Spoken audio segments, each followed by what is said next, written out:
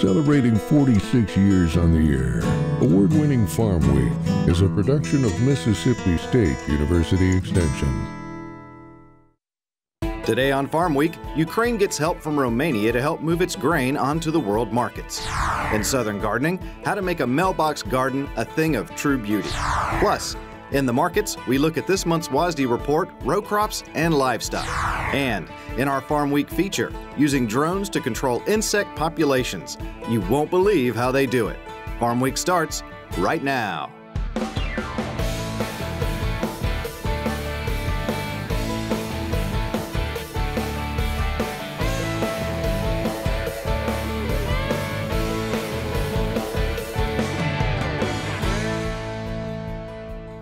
Hello everyone, I'm Jonah Holland. And I'm Zach Ashmore. Great to have you with us again here on Farm Week. Mike Russell is out on assignment. Since the beginning of the Ukraine war, one of the biggest questions, at least from an ag perspective, was how will they export their grain? After all, Ukraine is one of the largest producers in the world. A safe passage grain corridor negotiated between Ukraine and Russia was passed last year, and recently Russia has ended the agreement, which leads us back to the question of grain exports. Well, a neighboring country, Romania, has stepped in to provide support. Romania is looking to help Ukraine double the monthly shipping capacity of its grain to the Black Sea port of Constanta. According to Reuters, this could help the war-torn country's exports by up to 4 million tons, particularly through the Danube River.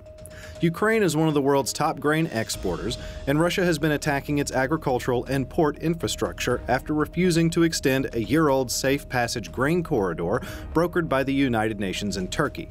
The attacks included Ukraine's inland Danube ports of Reni and Izmail. Before the safe passage agreement ended, the Danube River ports accounted for about a quarter of Ukraine's grain exports. Romanian Transport Minister Sorin Grindeanu says the country will hire more staff to ease vessel passage into the Danube and finalize connecting infrastructure projects, many of them EU-funded, to help Ukraine get more grain out of the country. After meeting with representatives from the EU, the US, Moldova, and Ukraine, he further stated, quote, "I have underlined the importance of Romanian rail, road, and naval transport routes to maintain a constant flow for Ukrainian exports. It was a good meeting, which will lead us through the agreed measures to raise grain transit capacity from over 2 million tons per month at present to almost 4 million tons in the coming months," unquote.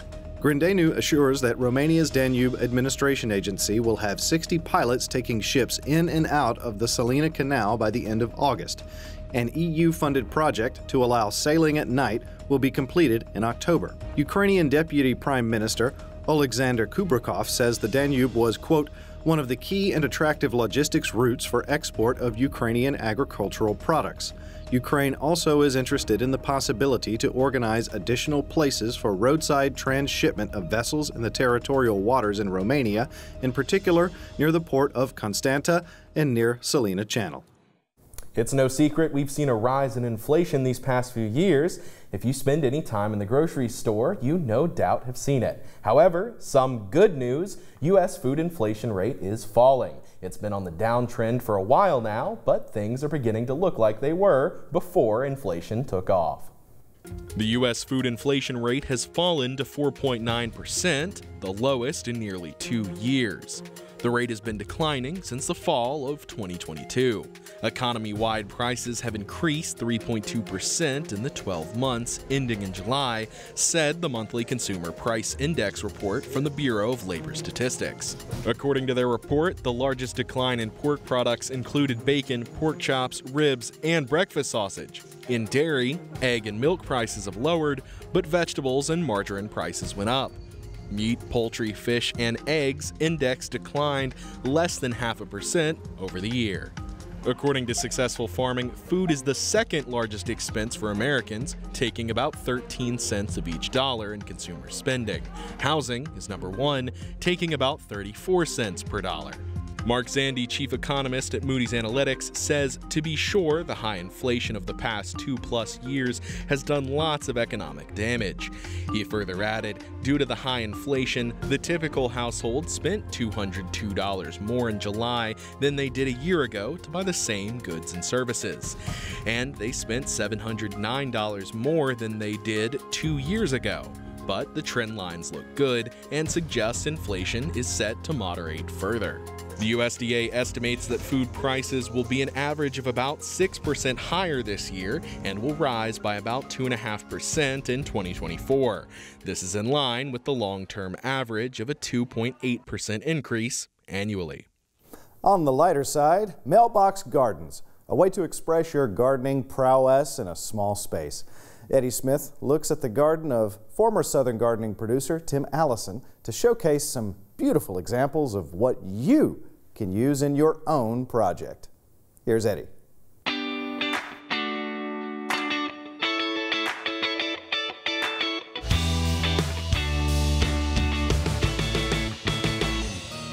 Southern Gardening has been sharing Tim's mailbox garden since it was built in 2011. Over the years, it has transformed into the beautiful garden you see here today. This planting features multiple layers of interest. The black-eyed Susans, with their bright yellow flowers and black centers, are really showing out. The perennial Bravado purple coneflowers have become a mainstay in the garden with their 2 to 4 inch blooms of bright purple petals and dark green center cones. This year, red and orange colored coneflowers were added along with white pentas that stand out against the dark green foliage. A variety of Rebeckia with 4 inch wide flowers with warm festive shades of gold, orange, and mahogany is another addition to the garden this year. I love the lower growing plants sprawling all around the landscape bed. Purple Heart has been a solid performer this year. I really like the dark purple color. Ornamental peppers add color and interest to the garden and look great tucked in behind the Purple Heart.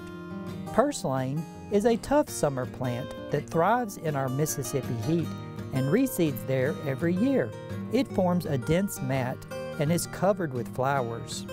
Around the mailbox post are some Stokes asters with their unique purple colored flowers. The clump of hardy banana plants anchor the end of the bed, and the dark red flowers of the hardy hibiscus certainly add interest to the mailbox planting.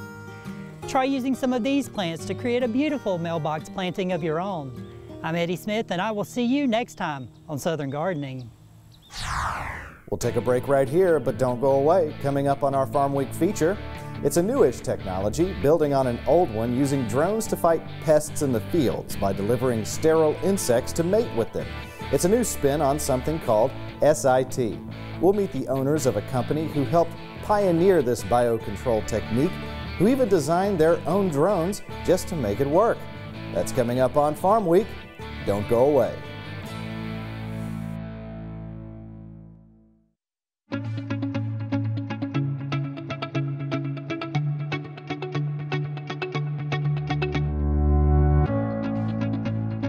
I believe in people and their hopes, their aspirations and their faith. I believe in my own work and in the opportunity I have to make my life useful to humanity.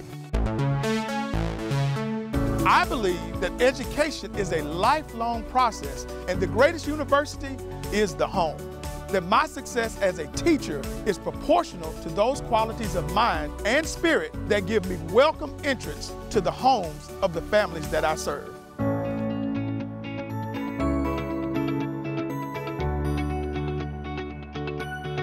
Because I believe these things, I am an extension professional.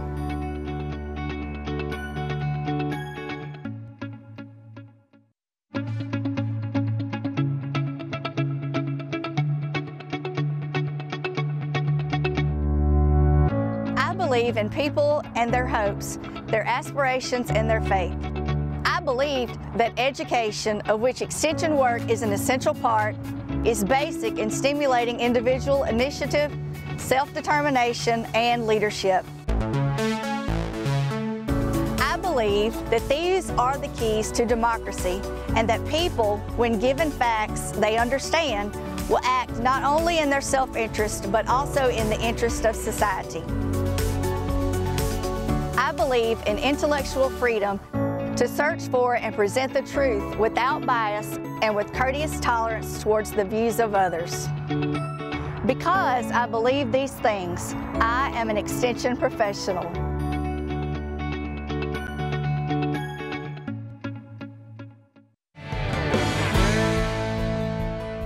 Time for the market report. Not much movement last week. Which is pretty interesting, but the reasons for it might even be more so.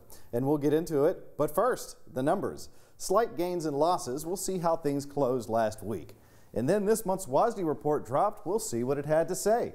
And finally, we give you our row report and a livestock report to see what's truly moving the needle. So, markets closed last week without any big changes. Seems we're in a pre-harvest lull. Let's take a look. Last week's biggest gain, cotton up about 3.5 cents, a near 4.25% increase. The reasons have to do with poor crop situation worldwide, and we'll get more into that soon. Last week's biggest loss, soybeans down 27 cents, about a 2% drop. Reasons for that have to do with geopolitics. But before we get into the details, let's look at this month's WASDE report. No real big changes, at least none that we didn't see coming. The biggest takeaways have to do with lower row crop production and lower livestock inventory affecting potential stocks. Here's what it said. U.S. wheat supplies down as production also down 5 million bushels. All wheat yield down 0.3 million bushels from last month. Domestic use down 3 million bushels. Exports down 25 million bushels. Season average farm price unchanged at $7.50 per bushel. Global wheat supplies down 4.3 million tons due to lower production in China, EU, and Canada despite higher production in Ukraine and Kazakhstan. Consumption down 3.4 million tons. Trade also down 2.2 million tons. Ending stocks down 0.9 million tons. U.S. corn beginning stocks 55 million bushels higher than last month. Use lower due to less corn used for glucose, dextrose, and starch. Production down 209 million bushels. Season average farm price $4.90 per bushel. Global corn production down due to cuts in the EU, China, and Russia, partially offset by increases in Ukraine and Canada. Ending stocks down 1.6 million tons. U.S. rice production up 2.6 million hundredweight. Average all rice yield up 100 pounds. Ending stocks raised 1.6 million hundredweight. Season average farm price $17.70 per hundredweight. Global rice supplies raised 0.4 million tons. Production is also up. Exports down 3.4 million tons. World use down 1 million tons. Ending stocks up 1.3 million tons. U.S. soybean beginning stocks up due to higher imports. Production forecast 4.2 billion bushels down. Harvested area unchanged. Yield per acre 1.1 bushels from last month.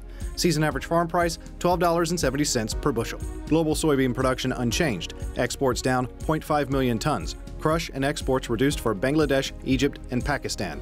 Ending stocks down 1.6 million tons. U.S. red meat and poultry production down from last month due to lower cattle herds and less egg hatchability. Cattle price forecasts up due to lower herds but continued packer demand. U.S. milk production forecasts lower from last month due to lower cow inventory. Forecasts for butter, cheese, and non-fat dry milk prices raised while whey prices lowered. 2023 all milk price forecast raised to $19.35 per hundredweight. U.S. cotton beginning stocks up 450,000 bales due to slightly lower exports. Production down 2.5 million bales, which means exports projected down 1.3 million bales. Ending stocks also 700,000 bales down. Season average farm price 79 cents per pound. Global cotton production forecast 2.7 million bales down this month and consumption 500,000 bales higher. Ending stocks down 2.9 million bales. Projected exports and consumption also up. This week in our row report, we focus on 4 major row crops: wheat, corn, soybeans, and cotton. Like we saw in the WASDE report, weather and global issues affecting the price more than anything else, which is actually pretty normal. According to market analyst Sean Hackett, though, these issues haven't moved the needle too much, but soon they could be the driving factor. The geopolitical instability is starting to escalate, and I believe we're moving towards a point where we're going to see that override that bearish Russian factor, and everyone has given up that it's ever going to happen again because they're exhausted from it. I really feel we're moving away from U.S. weather to an escalation of geopolitics for wheat, which drives the whole grain sector into the fall. Right now, under $5, we're not excited about selling the market here. We do think weather's kind of off the table. We're having some good, cooler, wetter weather into mid-August. We're getting some good grain fill. I just don't see the reason why weather's going to drive the corn market higher. Having said that, China flooding is a problem. They've had a big typhoon. The corn price futures in China have spiked considerably in the last week, and they're getting ready for harvest. I think there's something going on with the China's flood of corn crop that they may come up short. Geopolitics affects soybeans the least because we're not dealing with selling soybeans out of Ukraine or selling soybeans out of Russia. But the flooding in China, even though they don't grow as much soybeans as they do corn, is a factor. The other thing is we're looking at post-ASF pork shortage later in the year. Dry weight prices taking off, bean meal prices in China taking off, the hog price in China taking off. It's suggesting the herd liquidation is over. And what do they need to feed piglets? Dry whey and meal. Sounds to me like they might need to come in for more soybeans sooner rather than later. Exports are missing the USDA mark by about 500,000 bales, but Texas weather horrible. Gujarat in India, weather terrible. The weather in China, terrible. In our estimation, the losses in production in those three key countries for cotton production are so severe, it's going to override the loss of demand that has been keeping the market bearish. We think prices are going to work higher. We're very constructive of the market right now based on supply, not based upon demand. In livestock news, the biggest news is ongoing lower herds. Like the WASDE said, it's causing shortages, which could very well cause prices to go up. This is an issue affecting three big industries, the first being milk. Obviously, with less cows, there's less milk, which has shot up the price. Once again, analyst Sean Hackett gives us the details. We got down to $13.50 hundredweight in July, the worst margins in the history of the U.S. dairy industry, and now we're sitting here at $17, $18 hundredweight. Massive reversal higher. We got a cow cull rate in dairy in the U.S., the lowest since 1986. And so we're looking at a synchronous decline in the dairy herd globally that's going to start to show a significant contraction in production later this year, just as the Chinese are going to be looking for cheap pork, cheap chicken, and milk powder, which is another big protein source for them. So I really think this reversal off the July low is an important low mark that's going to trigger a much more prosperous period ahead for dairy. Well, live cow, the way I see it is because all these dairy cows are being culled, we're getting this extra supply coming into the low end of the market. Australia, dealing with El Nino related drought, their cattle prices have been crashing. They're going to be selling a lot more beef to us. The cold storage beef supplies in Asia, they're at record levels to the brim, meaning they're probably going to have to push back on importing beef for a little while to work those levels down. Everything says we might be entering a period of indigestion here to kind of work this high price off that's been with us for quite some time. There's herd liquidation in the market because the margins have been so bad, like dairy.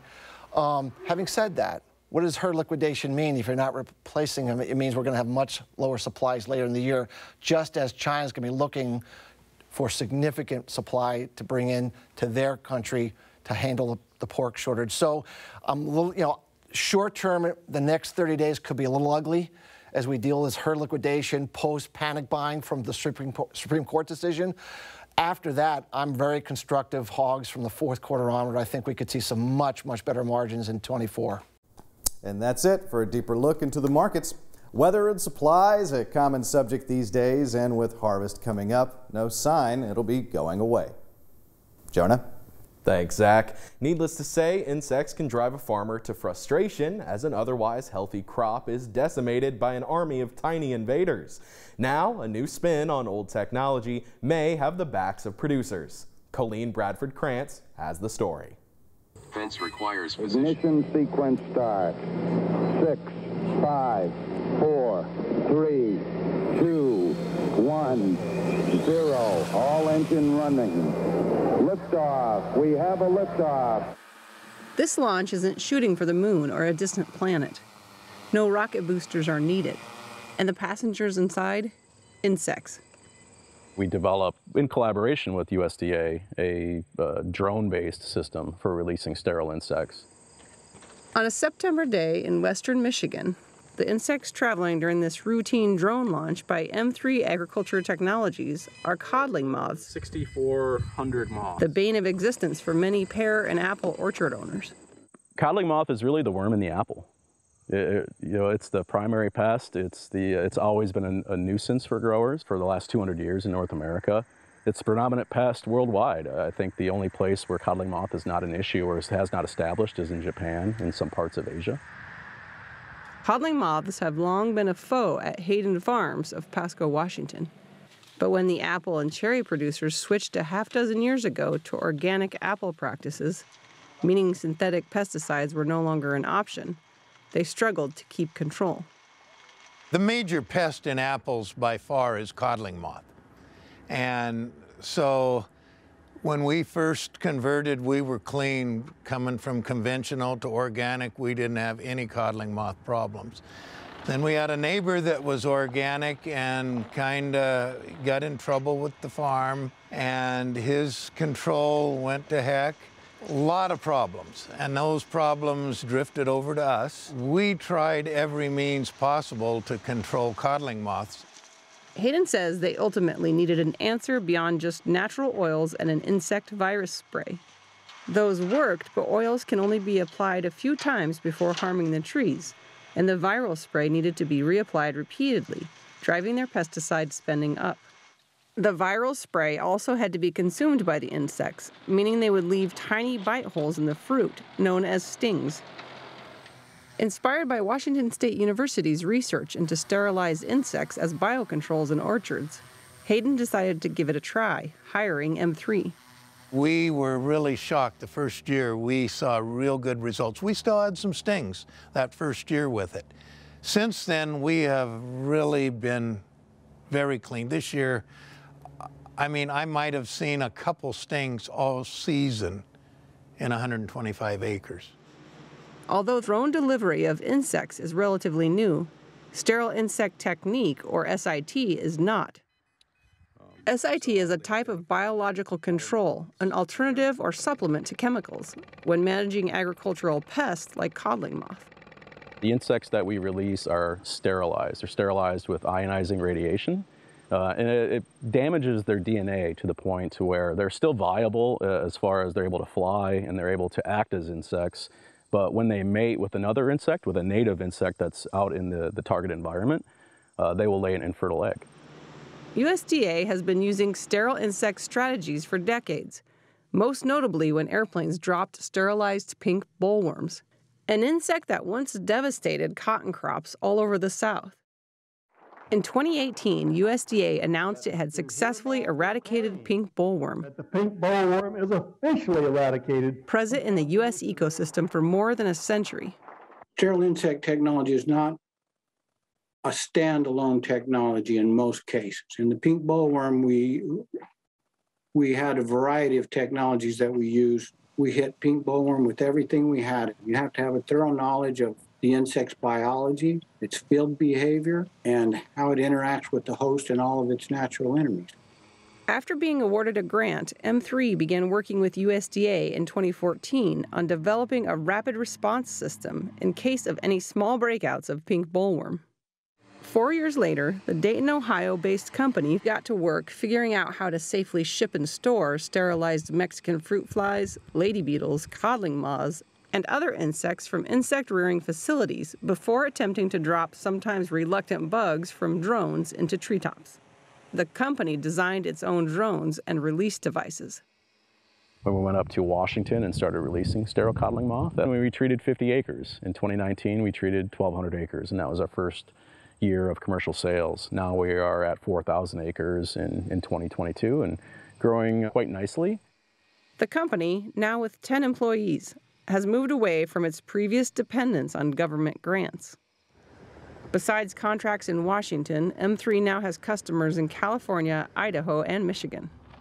Part of the reason for the growing enthusiasm among producers is that insects, just like weeds, develop resistance to pesticides. For the majority of crop, especially apples and pears, there's no new chemical formulations coming online. There's no more being developed. It takes generally 10 years of a long pipeline, millions of dollars to develop different chemical formulations. We think that methods such as biocontrol using insects and such, those are going to become more and more popular. I think there are a lot of options with SIT, and I think it depends a lot on the pest you're talking about and the crop and just the setting for exactly where and what you have to work with. Altitude is 30.